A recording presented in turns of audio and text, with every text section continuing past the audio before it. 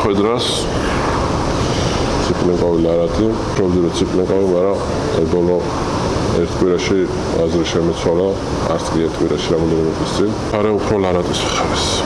იმიტომ რომ Cyplenkovis სპარინგებს რო უყურე,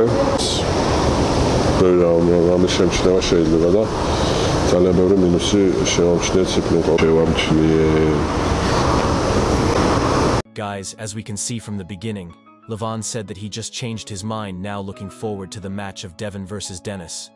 And, you know, back in a while ago when Levan was on a live stream with Engin, he said that his heart wanted Devon to win, meaning that he knew Devon wasn't stronger than Denis, and that his mind was with Denis.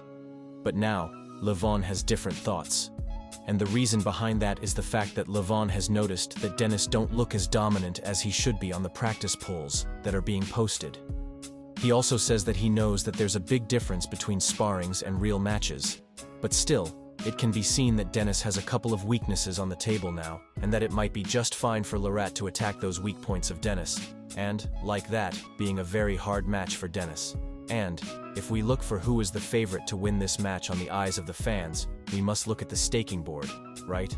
And, while there are still remaining bets to be made for Devon, you cannot bet on Denis anymore because it is sold out. So, if somebody was betting on Denis because of Levan's opinion, I guess they're not going to be pleased knowing that Levan just changed his mind. Do you guys agree with Levan? Leave down in the comments, and thank you so much for watching.